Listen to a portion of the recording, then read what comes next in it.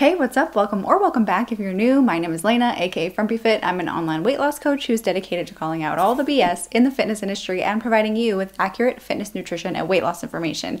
Today, we are talking about some new science that people are claiming means exercise is not effective for weight loss. Now, I wanted to make sure, I've been wanting to talk about this for a while, I wanted to make sure that I had some time to sit down, read through it, really digest it, and see what we can actually take from this science. Because something science loves to do is be dramatic. You wouldn't think so, but a paper will come out with a crazy headline that makes you think a certain way, and then you actually read the paper and you're like, wait a second, this is not as dramatic as you all were making it seem. Scientists like to throw around words like significant. It's statistically significant, but like, even something that's statistically significant may mean absolutely nothing in real life. But before we dive into the science, this video is sponsored by Magic Spoon. You guys, I've talked about this cereal before, you might already know, but this cereal is absolutely incredible. You can see this one. My husband opened it from the bottom because he was so excited. These are our two favorite flavors, fruity and frosted. This one tastes like marshmallows, but I'm getting ahead of myself. Why is this cereal so great? Why don't I tell you? Overall, in general, this cereal has 0 grams of sugar except for the honey nut flavor, which has 1 gram of sugar,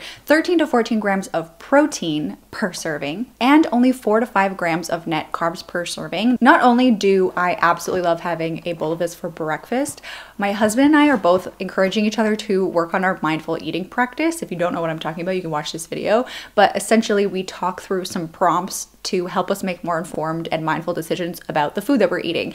And we often find ourselves, especially my husband, eating this before bed. Having something like this that's sweet, but also has 13 grams of protein in it is really gonna help set you up for success when it comes to like that late night snacking, at least for us. So if you wanna try Magic Spoon today, make sure you click the link in the description. You can build your very own variety box and use this discount code to get you $5 off. In your variety box, you can choose between their best-selling flavors, including cocoa, fruity, frosted, peanut butter, cookies and cream, and maple waffle. Plus, they even have some other flavors too. You could also add their cookies and cream or cocoa peanut butter flavored cereal bars to your variety box. And Magic Spoon is so confident in their product that it's backed with a 100% happiness guarantee. So if for whatever reason you don't like the product, you can get your money back, no questions asked. And for any of my Canadian or British viewers, Magic Spoon is now shipping to Canada and the UK. So again, click that link in the description and use this discount code to get $5 off your variety pack. Thanks Magic Spoon for sponsoring this video. So you may have started to see people on social media, probably TikTok in particular. I've seen it the most on TikTok and Instagram, of people talking about how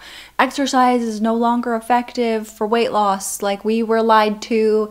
It's not true. You should only focus on diet. Exercise is a waste of time for weight loss, whatever else people are saying. And what I've noticed for my however many years in the fitness industry, most myths, because I would classify this as a myth, is born out of actual real science. It was just misinterpreted incorrectly. So the absolute best way I've seen this explained in like the most easy to understand way is this Instagram post from examine.com. I have raved about examine.com literally nonstop on this channel. I think it's been a while, but I'm still a fangirl. They are primarily known for being a great place to research supplement ingredients. That's what I've always used them for, but they also write some great blogs on stuff, including this new science that came out. So you can see from the graph, it's basically concluding that the more exercise you do, the lower your BMR is gonna be, and the less exercise you do, the higher your BMR is gonna be. And the citation they've got down here in the corner of that image is from 2021, so this is relatively new. Now, the immediate phrase that comes to mind is like metabolic adaptation, and I've talked about that before on my channel, especially in this weight loss plateaus video.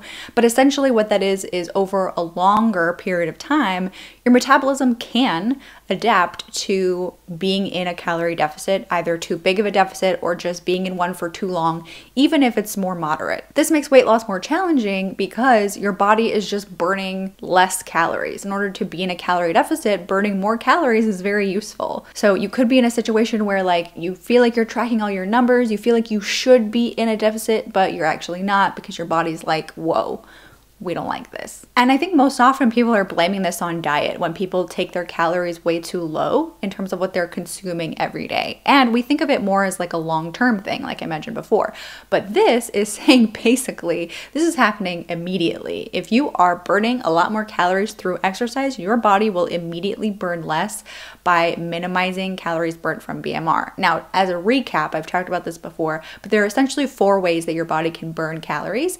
BMR is the biggest chunk, and that's actually you doing nothing. Just the amount of calories that your body needs to function and keep you alive. We also have the thermic effect of food, which is how many calories your body is using to digest the food that you're eating. And the last 2 are related to movement, which almost everybody is associating with the way to burn calories. And those 2 categories are essentially what you burn from actually exercising, and then also your non-exercise activity thermogenesis. These are things like me just moving my hands in this video, brushing my teeth, like, you know, whatever. There's a lot of movements that we do in the day that we don't classify as exercise. And when you go to calculate how many calories you're burning, for example, if you use the strategy that I talk about in this video, you plug in your height, age, weight, and sex to determine what your BMR is. That's the first step. And what people are kind of getting at with this new science is that that number may not actually be accurate depending on your level of exercise on a daily basis. But I want to talk about the actual impact of this. If we pull up this image again from examine.com on Instagram, you can see kind of this middle tiny text. It says for every 100 kcal burned through exercise, BMR dropped by 28 calories. So does this mean that exercise is actually useless? Not really, because what's happening is even though your BMR is technically decreasing, you're still netting 72 calories that you wouldn't have burned without the exercise. A conclusion that examine.com made in their article on their website, which I'll link in the description, is that this just adds to the body of literature that points to exercise as a sole method for weight loss being not that effective. Early on in my YouTube channel days, I made this video about how to lose weight with no exercise. Spoiler, that entire video was me basically saying, like, I really think you actually should exercise, but here's how to optimize if you really can't exercise. But you'll never catch me making a video about how to lose weight without making some sort of diet intervention. And when I say diet intervention, I don't mean going on a diet. When I say the word diet, I mean like all of the food that you eat makes up your diet as a whole. Because there are a lot of factors that go into weight loss that aren't just related to this study that do show that only focusing on exercise may not be that effective, including the fact that oftentimes when we exercise, our appetite increases. So if you're not paying attention to the food you're eating, you may just eat more without realizing it because you're just following your appetite as you've always done, but you don't realize that your body is now signaling you to eat more. And if you're weight training, because weight training is such a good exercise, you may then be building some muscle, which could show the scale going up, which may cause you to panic and think you're gaining fat instead of losing fat the way you want to. There are a lot of factors involved. And I have a free masterclass called The One Thing You Need to Achieve Sustainable Weight Loss, where I talk about minimum effective dose. Your strategy while losing weight should be to figure out how to do the least to get the most. So if you're someone who doesn't have a huge bandwidth for a weight loss strategy, it's a good idea to start with diet rather than exercise. Obviously, if you have the bandwidth for exercise, if you have the means, it's a good idea to include some, but maybe this information can help you make smarter decisions about where to start first. And something that caught my eye when I was reading through the examine.com article was that they found that people with a higher body fat percentage actually have a higher degree of this compensation when they add exercise into their routine. And they don't know why this happens.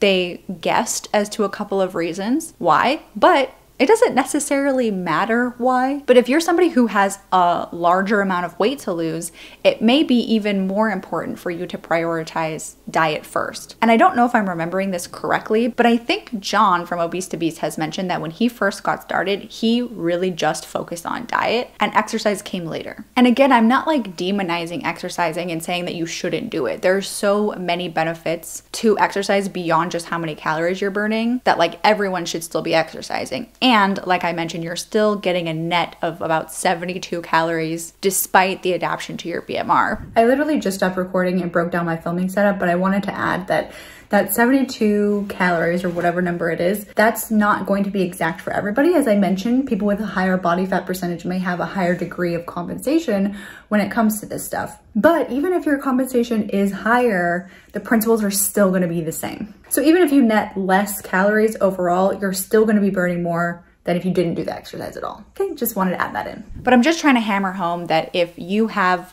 that limited bandwidth and you're trying to figure out where to start, diet is a really good spot to focus. And the last thing that I want to touch on about this topic is if you are somebody who is tracking their calories, trying to figure out how many calories you burn every day, and you're like, what the heck? Now does this mean that all of my calculations are inaccurate and I can't use any of them to figure out how much of a deficit I should be in or how many calories I should be eating? Also pump the brakes. Calculating your calories, no matter what strategy you use to do it, is a guess. It's an educated guess, and it's just supposed to serve as a starting point. So when somebody calculates their calories using the method that I talk about in this video even, the point is not to say, okay, I found the exact number that's gonna work for me, now I just have to do it.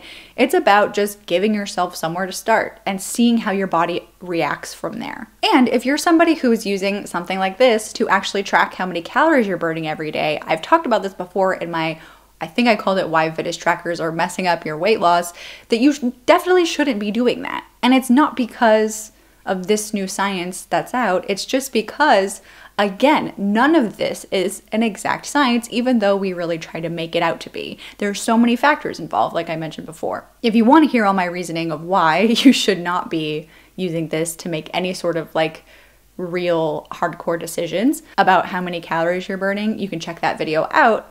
But I guess this new information is just another reason why we should not be using that as a tool when it comes to weight loss. So if you've heard about this information from somebody else or from this video now myself, and you're like, oh my gosh, like, what do I do? Do I need to change anything up or should I keep doing what I'm doing? Here's the thing, like this study and all this research coming out is cool. It's very insightful, but it doesn't really change the foundations of weight loss. Exercise still does help you burn more calories in a day than you would if you didn't. A calorie deficit is still required for weight loss. The fundamentals still matter. And I still believe, as always, that you should focus more on the behaviors, getting really solid with those, than the outcomes. Because all of this noise that happens, this new science, the scale not doing what you want it to do for 1 week, seeing other people losing weight so much faster than you, all of that noise doesn't matter if you're focusing on the behaviors. Putting your head down and just focusing on what you need to do and having a little bit of faith. If you feel like you need some support on how to be in a calorie deficit in general, definitely check out my video all about calorie deficits so you can understand them a little bit more. But don't stress. Let me know what you guys think about this new science that's coming out. Did you hear people making crazy claims about it, or is this the first you've heard of it? And how does it impact your weight loss strategy moving forward? Don't forget to also like and subscribe. You can also follow me on TikTok and on Instagram, and I will see you guys in the next video. Bye.